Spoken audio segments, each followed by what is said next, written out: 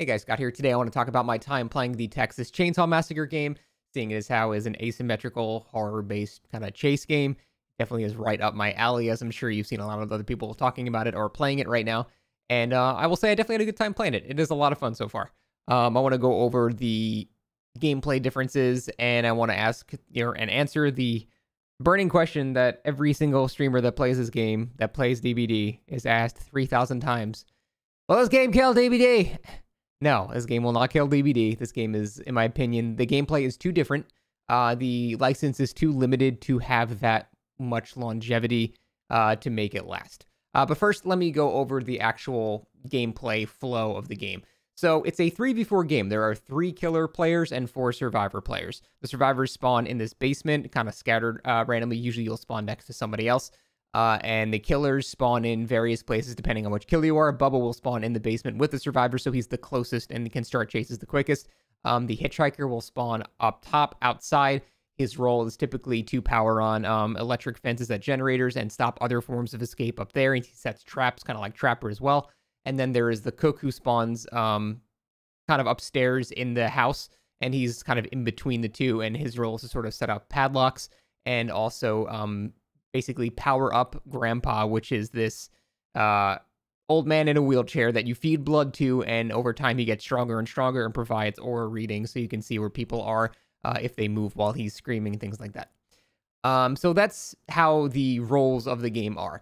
Now, the actual gameplay itself, it depends sort of which killer you're playing, but for the most part, it's going to involve you running behind people and pressing M1 to down them. Now, Leatherface can rev his chainsaw and raise it up into the air to do bonus damage. And also he moves faster forward, kind of like a minor hillbilly sprint. So it's pretty similar to his DBD component there. And you can also overheat the saw if you hold it too long. So that's kind of fun to use. But for the most part, every one of the killers, you still have to kill the survivors. Now, they all have various methods of doing that. The hitchhiker, for example, is relentless, and he can sort of go where survivors go. There are little like holes in the wall and like little vaults that normally killers can't do, but the hitchhiker is basically the agile one that can track people through that. And frankly, it's pretty much impossible to get away from a hitchhiker that wants to keep chasing you. Every time I played as a hitchhiker, a survivor was never able to actually escape, barring one particular type of exit on the top floor outside. There's a well you can drop down, and killers can't follow you through that. There's also one type of vault where it's like there's barbed wire above you and you have to go under it. And for that, the hitchhiker is unable to go through, but Bubba can chainsaw that entire thing like breaking a pallet. So each killers have their various strengths of chasing, except Cook. Cook has basically nothing. There's a reason everyone dodges Cook when they get him in the lobby, because your role is assigned when you join. And I don't believe it's going to be like that for the real game, but for the technical test, yeah, Cook is very boring because he is the support class. His ability is basically being able to hear people through walls, and you can pinpoint their location and actually see their aura through walls, which sounds really good, except it doesn't show it to your teammates. So you have no way of telling people the information you got unless you're using voice comms. And I think any character that requires voice comms with other people that have voice comms on to get your information across is just going to not work super well. Now, you can type in text chat, but it's kind of frustrating if you try to chase somebody and you're having to type at the same. It doesn't really work. Cook is extremely slow. His stamina runs out super fast. You can't chase people even in a straight line. They'll just outrun you. So his whole kind of support playstyle is, I found, really boring. And honestly, I think everyone else finds it boring too, because every time I join a lobby, I see someone in the Cook role, they just leave and join a new lobby trying to get the hitchhiker or Leatherface, which were both admittedly very fun to play. Now, on the Survivor side, I've only played a few hours of Survivor. I'm going to play more today, or at least I'm planning on playing more today. On the Survivor side, you basically spawn on a hook, or you're tied up, you're not on a hook, and then you have to get down. You have to find a blue toolbox with an unlocking tool. You bring that unlocking tool to one of the 4 basement escapes. Then once you're out of the basement, you're in this house right here. Then once you're in the house, you need to get out of the house, or there's basically 4 methods of escaping. There's like this valve water pump thing you can do. There's a fuse box you can do, or there's just simply 2 exits on both sides. And the killers are going to try to, stop you from getting there. I honestly found the victim gameplay more engaging and different. And it's kind of a weird dichotomy to Dead by Daylight, because in DBD, killer is the role you play when you don't care about coordination and communication. But in this game, Killer actually requires the most coordination and communication, and I'd argue Survivor doesn't really require much at all. It's sort of an everyman for himself type thing, and honestly, grouping up as Survivor in this game doesn't offer you much of anything. In fact, it just makes you weaker. Spreading out is the main thing that you want to do as Survivor. So yeah, Killer is really the team-based role in this game, and Survivor is just sort of just fend for yourself. But it leads to very silly scenarios. If people die early, you're pretty much just screwed as Survivor. There's no hatch mechanic. If you have 2 of your teammates dead before you get out of the basement, you're pretty screwed because you're going to have one guy aura reading you, which is the cook. And even though he can't do much, he can at very least just chase you menacingly and stop you from doing any objectives so you just eventually die. So when the numbers get down to like, only 1 or 2 survivors left, I found it basically impossible to escape unless someone had previously already disabled a generator, at which point you can just run out. But if you're the one that has to do that role, you can't really win at that point. So that's probably something that they need to try to address, give you some type of thing. Because if you have a character that's got near permanent aura reading, and although you can walk and minimize the sounds you make, eventually you have to make sound at something, and he's going to see you. And you have, like, powering on generators can take quite some time. Unlocking things takes quite some time, unless you're Connie. And so it puts you in this scenario where it's very, very hard to win when you're, 1 of 2 people left. There's also frustrating scenarios when you're playing Killer as well, because there are genuine infinites in this game. If you don't play Dead by Daylight, an infinite is basically a loop that you can keep somebody at forever, and the killer can never actually hit you.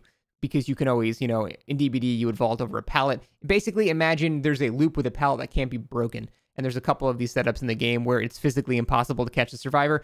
As a survivor, I was doing this for someone for like 10 minutes, and they just couldn't do anything until eventually, and here's where it's not as big of a problem in DBD, one of their teammates came and just cornered me, and then I was fucked because it's a 2v1 and I can't go both exits. So you actually have to combat the frankly unfair loops in this game by having teammates come over there. And once they do, they're nothing. And of course, you just go down immediately because now there's 2 people chasing you. But it's a trade-off because at the same time, now there's only 1 other killer to pressure 3 other survivors. So devoting your time to downing someone at one of these loops, while it guarantees you a down, it also makes it so the other 3 survivors are just able to do whatever they want. So that makes it a bit riskier as well, and you got to kind of juggle that. And that's why it's a lot of teamwork required for Killer, and why I think Killer is honestly a more frustrating role. Because when I play games like this, I don't want to rely on teammates. That's why I like Killer in Dead by Daylight. I just jump on that. Everything I do is my fault. Everything's under my control. As Survivor, it's usually just kind of up to you as well. Yes, it's nice if someone turns off a generator for you and stuff like that. That's great. But for the most part, you're kind of doing your own thing. Whereas Killer, I found as Bubba, the best strat was to follow Cook, because Cook is the one that can hear things and find where people are.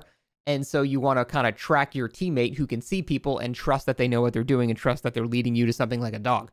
And a lot of the time that worked out for me. When I was playing on Killer, there was no communication because I turned off voice chat for streaming purposes, just for this test anyway. And I followed Cook around and was able to find people because he could find people. And that ended up being a good idea. But again, at the same time, then we're not splitting up and there's 3 other survivors running around doing whatever. And that can be kind of a problem. So let's go to the whole, is it a DBD killer question and things like that. No, I don't think this game is built to counter DBD. In fact, the gameplay is too different to Dead by Daylight, despite the fact that it's an asymmetrical horror game.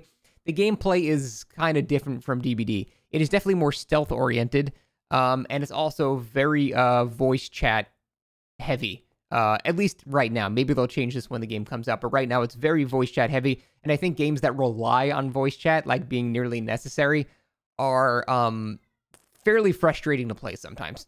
So I am a little worried about that aspect of it. But in terms of the actual longevity of the game, I can't see it lasting nearly as long as Dead by Daylight. And I think that's okay. I don't think the devs are trying to do that. Every time they make a game like this, they're like, oh, this game's not going to last. And I bet the devs are like, yeah, no shit, it's not supposed to last that long. Like, I don't think they went into it trying to kill DBD or anything like that. It just didn't seem like that type of game. What it does seem like is a just stupid fun party game to play with your friends, because it is a lot of fun when you do that. It's like Friday the 13th. It's exactly like Friday the 13th. The more I play it, it really just feels like the same game with a fresh coat of paint and a little bit more quality of life and better features. Honestly, I found less bugs too, because that game was buggy as all hell. So if you liked Friday the 13th, you will absolutely love this game. If you didn't like that game, you will not like this game. It's pretty much that simple. And the thing about Friday the 13th is the game did not last very long, because it's not there's only so much you can do with a single license. Like, yeah, you can have other characters from the movies and stuff like that, but there's just only so much you can do. You are limited at a certain point when it's not a Smash Brothers type game. Smash Mothers, that's a new game that I'm sure people want to play. If it's not a Smash Brothers type game where you can pull in IPs from anywhere and have just a crazy amount of stuff, it can't possibly last no matter how much love they give to it. There's just an eventual limit that they're going to hit. And Friday the 13th hit that as well. I think people misremember how popular that game was. It had like 16,000 players at its peak. For example, DBD has 30,000 players on its lowest point, right? Not its lowest point, but lowest point in many years. So Friday the 13th had 16,000 players, like, a month after it came out. But then 2 months later, it was down to 2,000 players. Like, the game dropped off really fast. And people go, well, the lawsuit made it impossible. Yeah, but that didn't happen until like June of 2018, and it came out in 2017. So it died. I can't say it died. It became way less popular very, very quickly upon release. And that's because there was just a limited amount of things that you could do in the game. It doesn't seem to have as much of a skill cap as DBD. I know we all make the joke DBD has no skill, or no, the skill ceiling is very low. It's very easy to master the game. But frankly, it isn't. There's just, so much content in the game that learning how to play every killer and learning how to go against every killer is much more of a monumental undertaking than, gameplay like this. Now, again, DBD released with only a couple of killers. So comparing release this game to release DBD is more fair, because comparing release this game to current DBD, it's got 7 years of work behind it. Of course it's not fair. But my point is, this game will not last 7 years. It's not going to ever be able to get to that point. Pretty much 100% sure of that, not because I don't think the devs are talented or they've done a good job here. I think it's just physically impossible because they're limited by the license that they have. There's only so much you can do. That's not the fault of the devs. That's just the fault of the license itself. Other than that, I think it's going to be a really fun distraction for a couple of months, and I think that's really kind of all they're going for. It's going to be a great game to play with your friends if you're looking for a very low-stakes, fun, genuine party game. This is going to be a very good time for a lot of people. I had a lot of fun playing it, and I'm going to probably continue playing it for all the technical tests because it is a good time. It's a welcome distraction from DBD. But if you're concerned that it's going to be a DBD killer, no, it's not even structured to be like that. I'm sure it's going to get a lot of updates over the years and stuff like that, but it's not going to, it's not built for that. So get that out of your head. There's virtually no chance that this game would overtake DBD. It's just going to be a fun side distraction for quite some time, and I wish it all the success in the world because it's a great time. And I definitely recommend you check it out, at least for a little while, because it is a really good time. Thanks for watching. See you next time.